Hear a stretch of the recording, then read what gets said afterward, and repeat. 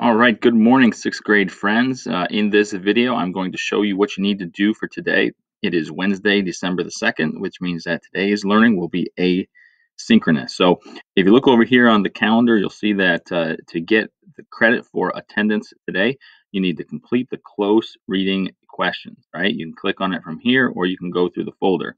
You really probably want to go through the folder so that you can do the reading first. You're not going to be able to answer those questions until you do the reading. So there's two parts to this assignment. So we are now on the Today folder. So let's open up the Today folder. We are on Learn. So let's start with the Connect because we're not going to be together to do that. So you're going to go into the Connect folder. You're going to review here as the weather changes and the holidays approach. Think about your cultural practices, and there's some pictures here and some things that we do as a culture that I want you to think about and review.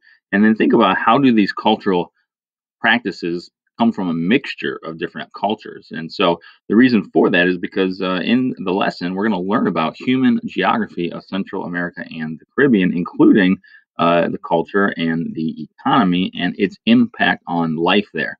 And so, as part of the learning objectives, you will know that the cultural influences of Africa and Europe and indigenous groups have affected this region of the world. You'll also know some of the political and economic challenges that they face in the region. So just take a look at that. Think a little bit about the cultural practices here in the US and how they have been influenced by other parts of the world. Next, we're going to preview the key ideas, the key terms, the pictures, and headings to predict what we're going to learn about. Then we're going to read the section and answer the close reading questions. We'll save the student journal for when we meet again on Thursday or Friday. So let's go into the Learn folder. All right, the first thing that we need to do is open up our textbook. So let's log into our textbook. We're going to go to section 3. All right, so that we can do the reading. Click on Browse, Social Studies.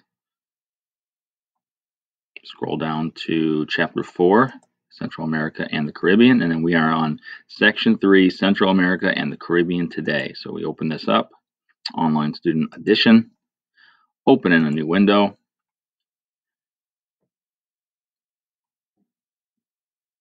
And voila, after it loads, there it is, there's the reading. So we're going to start by doing a quick little preview here, looking over the key ideas and the key terms. We're going to look at the headings so that we can get a good idea of what this section is going to be about. We're going to look at some pictures here, and we're going to turn the page. We're going to read through the closer look, one region, many faces. And so make sure that you read through each of these and try to understand how are there some differences in the region. Indigenous traditions, there's something here called Santeria, which is something that you may want to learn a little bit more about. Turn the page. Eventually, we'll move on to the government and change. And so you can see here the literacy and the life expectancy in the region, and you can see that the literacy and the life expectancy kind of go hand in hand, right? Where the literacy is high, the life expectancy is high. Where the literacy is low, the life expectancy is low. So if there was never a better reason to learn how to read, it's because those who can read live longer. And then we're moving on to the section of freeing up the economy. Okay, make sure you look at the pictures, you look at the headings, trying to get a sense of what you're going to learn about. Here you can see a chart that shows the market price of coffee, and you can see how that has changed over time compared to the market price versus fair trade. So try to understand what this chart is showing you. Ultimately, it shows you that under a situation where trade is fair, the price of coffee stays the same and it doesn't fluctuate like it does on the blue line. Okay, you'll learn about a word here called microcredit. And to end the section, you're going to learn about that thing we've talked about, ecotourism, right? You can see these young men here on a horseback. That is an example of ecotourism because they're not using cars and buses and things like that to get around, which are much better for the environment.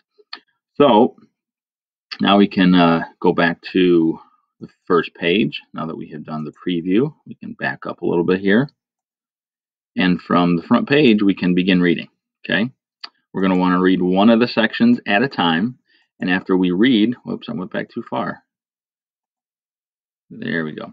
Once we read the first section, we're going to answer the questions under close reading. Okay, so let's open up the close reading questions.